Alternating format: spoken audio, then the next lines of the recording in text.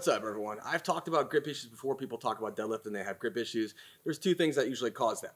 One is when someone is so internally rotated, they can't actually get the mixed grip external rotation. They can't get their pinky and ring finger to the bar, so they have like a two-finger grip. That's when you start seeing it slip out.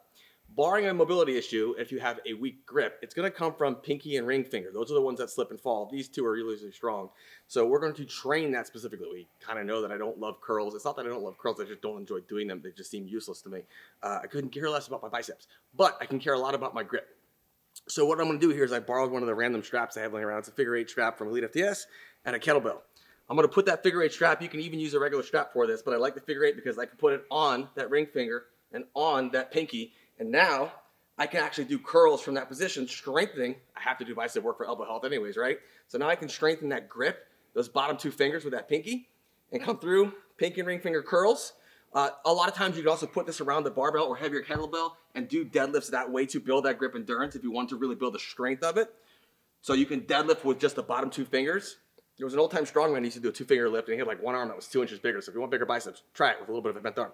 But the advantage of this is I then take the strap out, and if I really want to fire the grip from there, I just go right to that bottoms-up kettlebell hold for periods of time. So knock out 12 to 15 curls that way, then go right to the bottoms-up hold and really let it fatigue out. You'll build your grip endurance. The caveat to grip training is its recovery is slow. So when you want to include this is at the end of your deadlift session, so it's recovered in time by the next deadlift session. You wouldn't want to go do back or upper body, then do your grip, and then 2 days later try and do your deadlifts because your grip's still tired. It's a very slow recovery for the forearms. So do this at the end of your deadlift workout to build your grip. Now, if you lack that shoulder mobility to externally rotate and get your pinky in there, you can take the same kettlebell that you just curled and same kettlebell that you've done a bottoms up press and let it go behind you this way and just let it pull you into external rotation and hold that. Just not holding this way, let it come back so we have some loaded stretching. Just stay tight to the body, let it pull your arm back and hold for 30 to 45 seconds. So now you're loaded in that stretch position. So you've improved grip strength and you've improved shoulder external rotation range of motion so you can get to that mixed grip position much more fully.